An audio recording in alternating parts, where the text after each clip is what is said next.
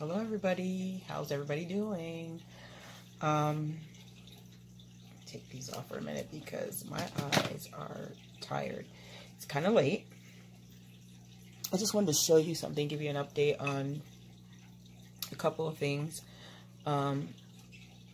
Okay, I was talking about the keloids, well, somebody reminded me, and I'm thankful that there are people that are really watching the videos. And they said it's been about 5 months since I did an update. And I said, well, it's had to be 5 months, but it has, because we've been in this quarantine thing for like 3 months at least, since February. Let's see, end of February, March, April, May, and this is June. And it might have even been longer than 5 months that I did that video, but they knew. And so I thank you so much for checking on me. But anyways, that aspirin that I was using, they were asking me and saying that, well, yeah, that they would like to try it. That's up to you. I wouldn't hold me to it because I'm not really that regular at doing these regimens. I kind of didn't do it every single night, but the nights that I did do it, I felt like I was getting a little lightheaded from the aspirin. And,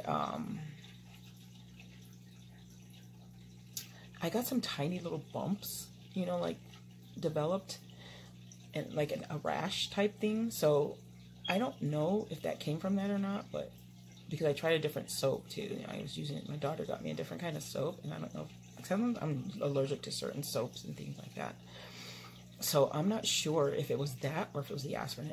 I just stopped doing the aspirin for a little while. It seemed like it was kind of working, but it was like around the keloid, it seemed like it was getting irritated, like, or something, you know. I'm like, wait a minute, maybe I better not use it. It seemed like it was trying to work, but I wasn't using it every day either. So, because of the lightheadedness and stuff like that I was dealing with, but I did drink coffee like late and stuff like that, so I don't know, really. I cut out the coffee after 3. My therapist told me, don't drink coffee after 3. She said, she didn't tell me don't drink it, but she said it's like, been heard that if you drink after 3, then you can possibly not get any sleep, because I've been having like insomnia on some nights. And I slept really good the other day after I talked to my therapist, and I didn't drink after 3. I just poured my coffee out. Even if I just started drinking it and it got cold and I was busy working or whatever, doing stuff, and I had my coffee, I usually would heat it up, you know, and just finish drinking it throughout the day. But I didn't do it this time, and I slept well. So that's good for the sleeping part. But going back to the keloid, I have some baking soda in here, and I also have hydrogen peroxide. Now, I've just started trying to use that a couple of days ago. And it seems like the first day that I used it, it was having irritation, you know, like it was like really like itching. I'm like, oh my. But the second day, excuse me, I didn't have that problem. Like the next day it was over with. But the next day I tried it and it wasn't having that interaction. But, you know, it's still too early to really tell if it's working. But what I would not do is I wouldn't listen to what I'm saying, because I have a different body than what you would have. And you're saying you wanted to try it. And the person knows who I'm talking to that inquired about it. So that I would not go by what I'm saying, because I don't know if your body will react the same way that I did. The aspirin might work for you, depending on what type of keloid that you have, depending on how big it is, depending on a lot of different factors, what your body is used to or whatever. So, you know, you just have to try it. If you want to try it, then that's up to you, but I'm not going to say to try it, because like I said, oh, excuse me. Like I said, I'm no expert and I'm not a doctor, and I'm not going to tell you to do that. Then you'll be typing me and saying, hey, you said that, but I don't want you to say that, and I don't want you to feel bad if it doesn't work or something happens. You know, I don't want you to blame me because I'm saying that it works for me, or if it doesn't work for me. It seemed like I had an interaction. or a reaction to it. My body did. So I quit using the aspirin, but I might go back to it later if I'm finding out that it wasn't a reaction from that. But I think it was doing something else, you know, like it might have been healing up. I don't know. But actually, I just stopped doing it because I just felt like there was things going on. So I'm going to try this. It's about a tablespoon. It doesn't look like it. It looks like way more. But there's about a tablespoon of the baking soda. There's more than that because I added more. And then there's about a tablespoon of this. 3 tablespoons of this. Now what you do is you go and look on YouTube and you look at baking soda hydrogen peroxide for, or Google it rather, for keloid, and you can see the different, how much you're supposed to put, because I can't remember right now. Let me see. Let me check really quick for you, okay? I'm not going to do that to you. But if you're going to try the aspirin, you know, just use like a couple of the aspirins. And I had 350 milligrams, and that's a lot. So you might want to use a smaller. Oh, I don't even know why I'm telling you that, because I don't know if you should use it or not, in all honesty. Hydrogen peroxide.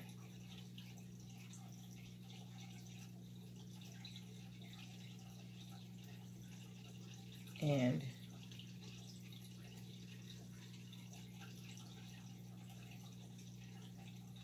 okay, I put hydrogen peroxide and keloids. That's all you do. You type that in. Get this hair sticking out right there. I put some oil in the front, right here.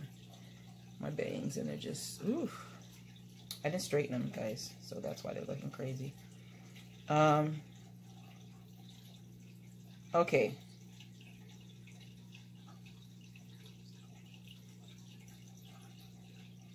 Some say to avoid using hydrogen peroxide.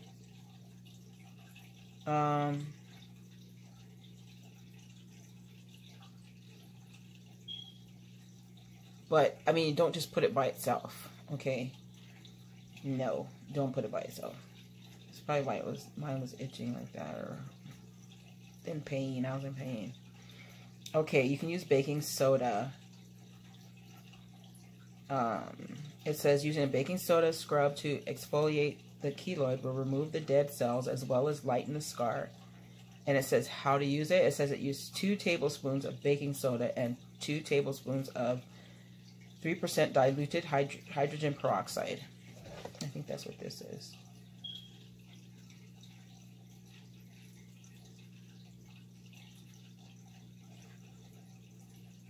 Yeah, but, you know, it didn't say all that on the other one that I saw, but it does, that you see how much though, right? So 2 and 2. So that makes it a nice paste. It mixes well together and make a paste. Apply this paste on your keloid for half an hour. Now the other one told me 20 minutes. So these people have different things. Wash it off with water and moisturize your skin with Olay Regenerist Revitalizing Night Cream Moisturizer. I use regular lotion. Maybe that's going to help if you use the other one. I don't know. The procedure must be repeated 2 to 3 times a day to work effectively.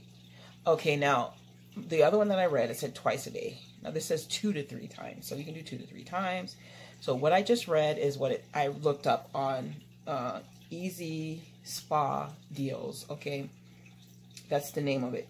Easy Spa Deals. And it tells you about instant home remedies for keloid removal at home, okay? I'm actually going to put a star there and save that, bookmark it, because I think that sounds pretty. Oh, so rude for me, huh?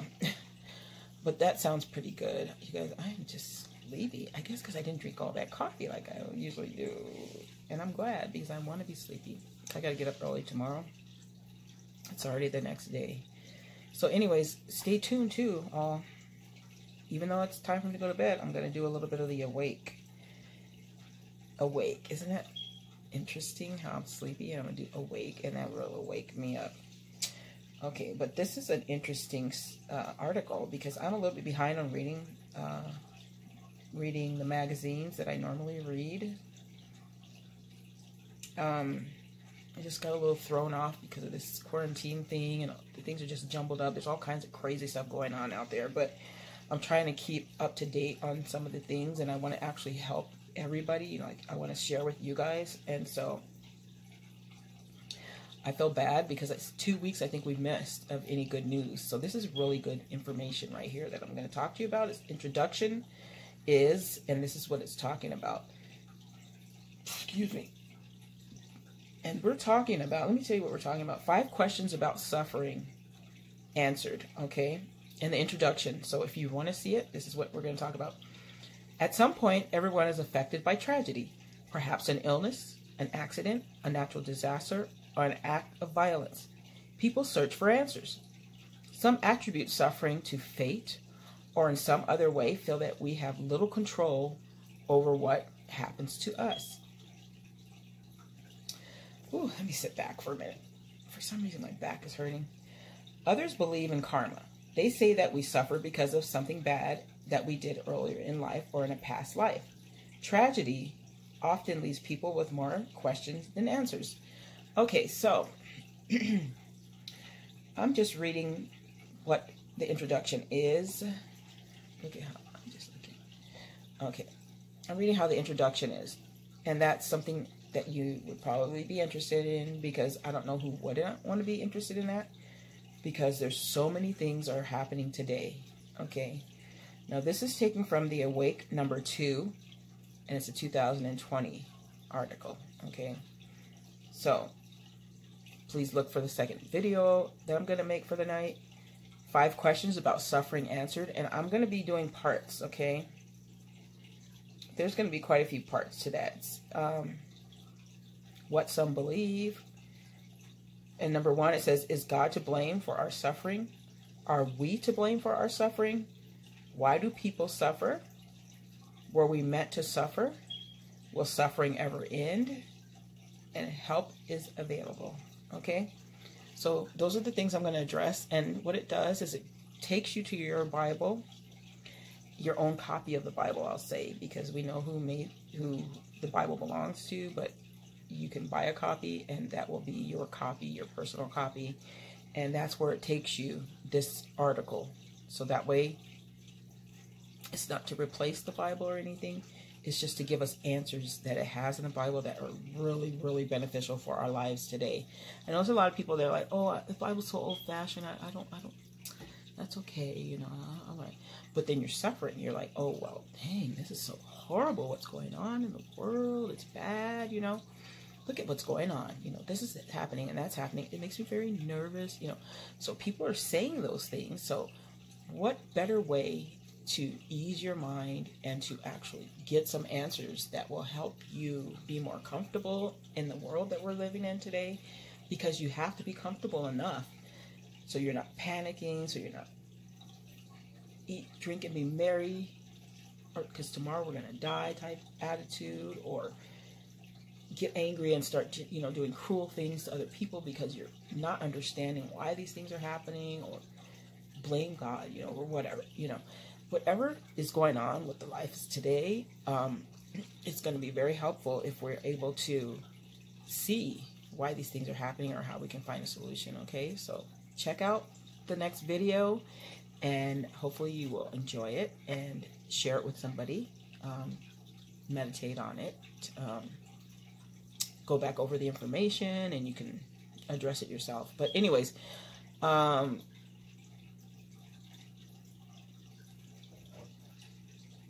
this is what I went on there for, the peroxide and the baking soda. For the person that was inquiring about it, I thank you so much again. And yes, it seemed like it was doing a little better, but it's not the result that I wanted, because I felt like I was getting some side effects. And it's probably like a drug interaction, because might not have been, but I'm thinking it is because an aspirin is a drug, and if you're putting it on your body and it's going in your bloodstream somehow, in your skin and then into your blood, it could have an effect. So I'm not going to say for you to do it. If you want to try it, it's up to you. You know, just Google about keloids, and there's other things. There's also other ways to do it instead of doing home remedies, because those are like trial. I have gone to the doctor, and they removed my keloid before, but it came back. And now I'm trying to get rid of it again, and I'm not going to go to surgery again and get it taken off, because for some reason I'm prone to getting them. And there has to be a different solution for me now. They have laser and stuff like that too. That might have to be the next bet, because if I can't do it, a solution like this.